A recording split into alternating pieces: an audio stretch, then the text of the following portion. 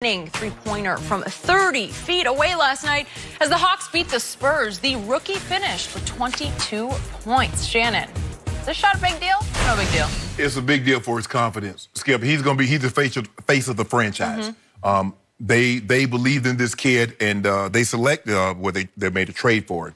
But for him to take that shot, now I don't know how many times he's going to have to be able to hit a game-winning shot. Because Atlanta, Skip, they're going to be the worst. I believe they're going to be the worst team in the NBA this year. But for a young kid to step up and make that shot, I think it was a big deal for his confidence moving forward.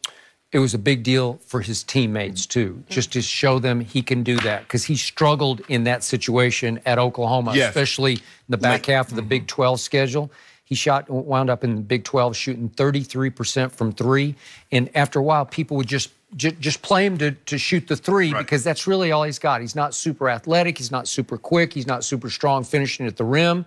Doesn't play great defense, can be a liability. But so far, he's averaged in 4 preseason games, 16 and 6. I think that's about what you're going to get from him. Will he change life in Atlanta? No. Will he occasionally be fun to watch? Yeah. I think he can carve a nice little niche for himself as long as you don't compare him to Steph Curry. Because we didn't think Steph Curry was going to be Steph Curry that we see right now. So that's what's happening, Skip, because he was shooting the three so early on at Oklahoma. Man, look at this kid's range. Doesn't he remind you of Steph Curry at Davidson? But we forgot that he averaged 11 assists a game. So not only could he score, he could assist the basketball. He was the first guy to lead the nation in scoring, lead the nation in assists in the same season. So now he struggled in summer league because all he was trying to do was score. But once he tapered back, taking some of those ill-advised shots and tried to get his teammates involved, we saw a different Trae Young.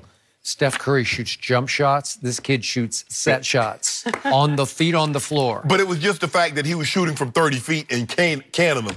As long as you don't think he's going to be what we see in Steph today, I think he'll be just fine. Preseason basketball.